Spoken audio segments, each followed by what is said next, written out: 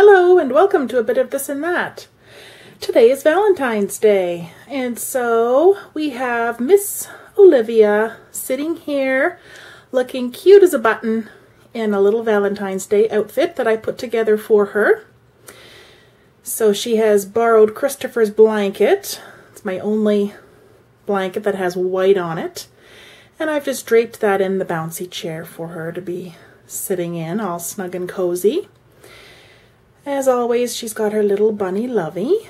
So, starting with her toes, keeping her feet toasty warm is just a little pair of white socks with a little frill around the edge there. Fairly simple.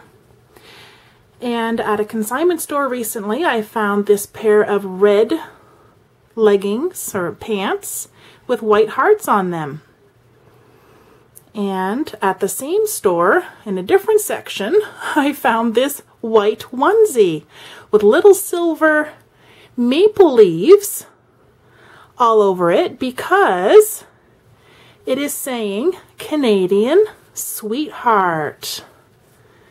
Let's see, there we go.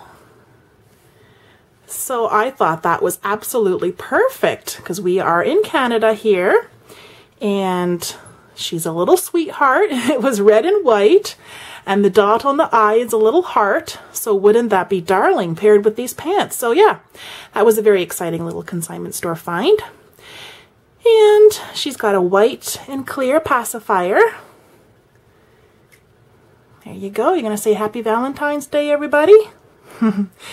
There she is. And then we just have a simple plain white bow headband from Carter's in her hair.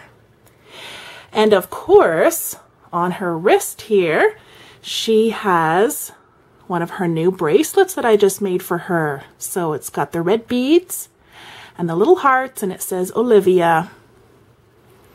So I made that with this outfit in mind. So it goes perfectly. And I just think it turned out real cute. She looks quite sweet. So here, we'll give you back your passy. There we go. And there you are. All right. Well, this was lots of fun to do. So thank you for watching. Hope everybody is having a nice day today. So happy Valentine's Day, everyone. Thanks for watching a little bit of this and that. Bye for now.